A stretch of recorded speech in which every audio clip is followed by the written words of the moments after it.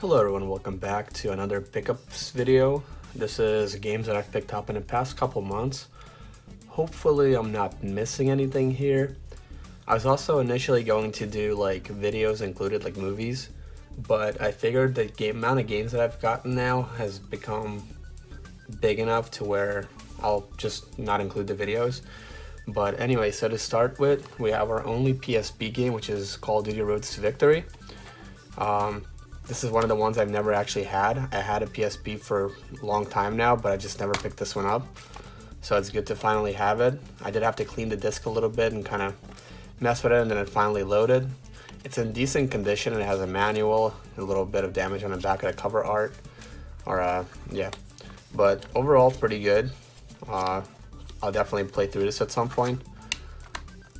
I don't know if this case closes that well though, but it works.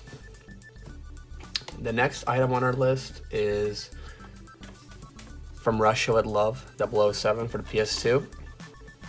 I picked this one up at like a farmer's market, I think, retro store. I've never played this one. The amount of games that I played that are like James Bond games is very limited. I played like, what was it? Something Solstice or something, I forget what it's called. It's like the one with Daniel Craig in it. That one was pretty good. I've obviously played and have the original 007 for N64. But yeah, overall my list of like James Bond games is very limited, but that one looked really interesting, so I decided to pick it up. The next item on our list here is Brothers in Arms Road to Hill 30. This is actually in like a pretty good condition, like the case and everything. We obviously have our disc and the booklet. The booklet is very well made. Shows different enemy types, weapons, like a bunch of information, which I really like. I've never beaten a Brothers in Arms game, but I did used to have this one back in the day, and it was a pretty decent game. I don't know why I got rid of it, but I'm happy to have it back. I've actually been on like a big kick for World War II stuff recently, so I've been picking up a lot of World War II, World War I games, just anything like with World War. But yeah, I picked up Medal of Honor. I actually ended up finding out that I do have this one, so but yeah, it was pretty cheap. I mean, online it's a little more expensive, but at the retro game store that I went to, they had a bunch of them. So happy to have a second copy of this again. Maybe I'll sell it, maybe I'll hold on to it and use it as like a backup, maybe compare the cases, but it's still a pretty good pickup, so not mad about that. The next item on our list is Brothers in Arms Earned in Blood. This one I actually have not played before. This was pretty cheap as well, $5.99. The case is in pretty decent condition. We do have the disc and we have our manual. No longer in color, black and white now, but still better than nothing. Pretty good.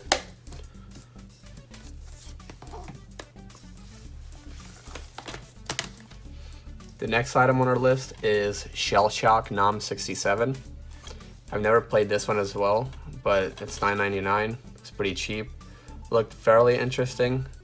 I hope it holds up well. I did see some videos of it and it looks alright, but yeah, hopefully it's better than I expect it to be. Comes with the manual, pretty good case. I think there's a few Shell Shock games as well, so I'll have to look into the other ones. The next item that we have on our list is, and this isn't really like in a particular order based on consoles, it's kind of just whatever I have sitting to the right of me. So we have Home Alone 2. This came at a fairly decent price. It's obviously complete in box. I do have the manual, I have the cartridge, everything looks good. It plays, I tried it out. The game kind of sucks, but being a fan of Home Alone, I enjoy having this in my collection. Maybe I'll try to play through it again at some point, definitely maybe around holidays. If I can find the first one would be probably fun to play. It does look much better, so, but nonetheless, good to have. The next item here is Shinobi 3, Return of the Ninja Minister. This one doesn't have the manual, just the cartridge and the case, but it came at a fairly cheap price for how expensive this game can be. So I'm happy to have this. I played through this a decent amount on my stream. I played the one that's on like the Sega like mini whatever console, but definitely try this out. I actually haven't tried this cartridge out yet. I should, just to make sure it works, but happy to have that. The next item on our list is Tony Hawk Pro Skater for Game Boy Color. Try this out, it works. Not necessarily the best game ever, not something that I'll probably spend much time playing, as I have the first one on I think N64 and maybe even PS1. But seeing this complete in box like this with the manual, the game, like everything, it was pretty cool. So, and it was a really cheap price, so I figured why not pick it up. The next item here is Daymare Black Edition. So this actually comes with, I don't want to go too in depth with it, but it comes with the game, obviously, here that you guys can see. And it comes with these like character bios like this. So apparently there's like a American version of this and like I guess the European version of it. I accidentally picked up the European version. Apparently PS4 isn't too picky when it comes to the regions on like the games. So, but I haven't really tried this yet, so hopefully it works. If not, I think the game is pretty cheap. Maybe I'll pick it up somewhere else. But yeah, as you can see, it says PEGI 18 here instead of the normal ESRB rating. So that's how you know it's not American. But so the next item that I have here that I want to show is Doom 64 for N64. Now on my channel fairly recently, I did that video where I unboxed the Switch version of this that they released through Limited Run Games. But I was at a game store in Media, PA, and I actually saw this there. It was kind of pricey, but apparently it was slightly cheaper than what it would have been online. And it comes with the manual, the game. The only thing that it didn't really have is like that insert that a lot of these games have. So I bought some inserts online, and so it's sitting nice and snug now. No issues there, but really nice to have. The game works, I tried it. It is a little dark. I'll probably stick to playing it on modern consoles for the most part, but it's a pretty cool piece of history to have, and being a huge fan of Doom, I love the artwork, I love the box, like everything about it, so very happy to have that in my collection. The next item here is Dark Arena for the Game Boy Advance. This is one of the like somewhat few FPS games for the Game Boy. It's also one of the better ones, I would think. I did play a few, like Duke Nukem, and I think maybe another game, but this is one of the better ones, I think, from what I've read. And I did try it out. It seems pretty interesting. I think at some point I'll definitely give it a playthrough, just for the heck of it, but yeah. And it comes with the manual. I actually got this for, I think, maybe a little cheaper than what it would have been online, just because they didn't really know what the price of it was. But yeah, it worked out well. Happy to have this. I've been searching online for like Game Boy Advance games complete in box, and I've been seeing this game, and I wasn't sure if I wanted to pick it up. So when I saw it in the store, I was like, sure, I'll take it. And the box, it's a little smushed in the back here, but overall it's in pretty good condition, I would say. So the next items I'll go into will be the PS4 games. So I picked up, obviously, Resident Evil Village.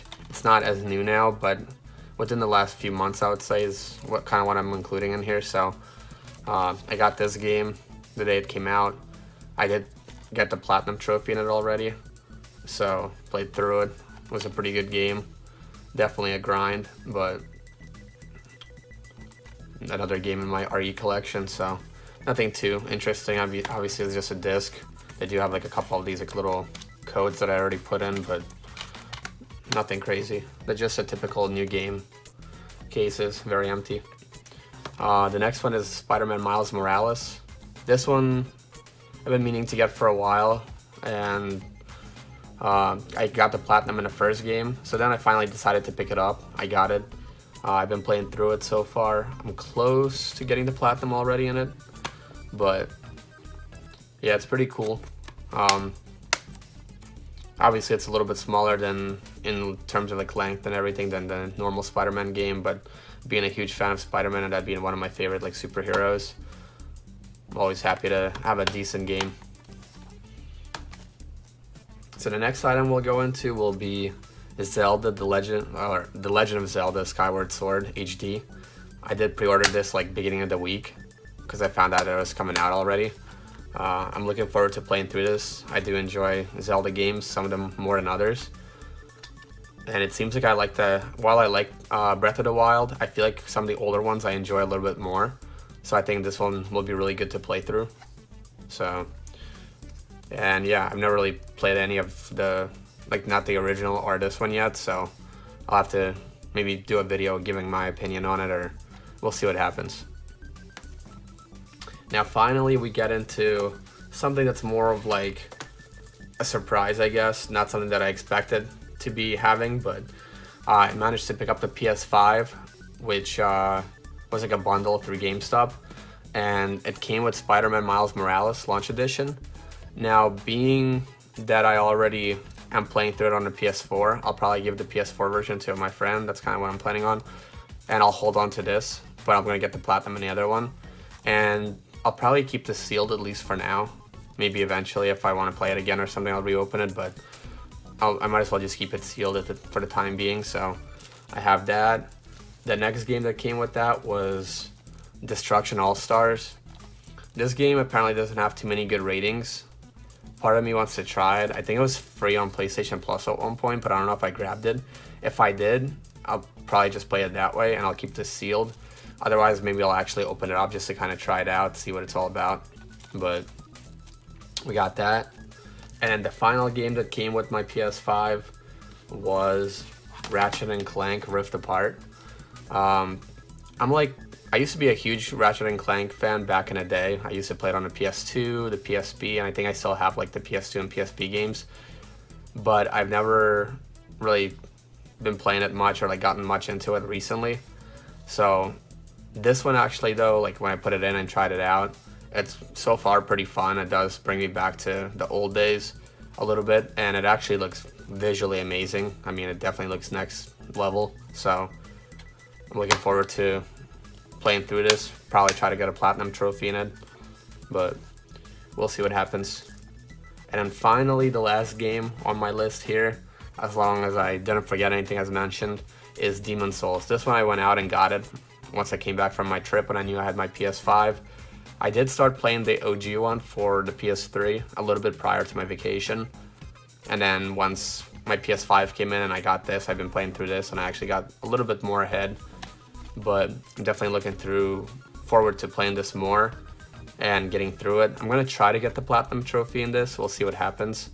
I do want to grind through Miles Morales a little bit real quick so I can get it to my friend, and then afterwards I can focus more on like my PS5 and stuff. So, but yeah, thanks guys for watching this video. I'll try to do more stuff like this, maybe even improve on some things. I do want to do some videos where I'm like including other, whether it's like game collections or like PS2 games, or looking at whatever different categories. So definitely, if you're interested in those kind of videos, feel free to subscribe, come back to my channel and watch them. And hopefully, as mentioned, I'll improve the quality of those videos as I get better and more experience in doing them. But yeah, thank you for watching everyone, and I'll catch you in the next video.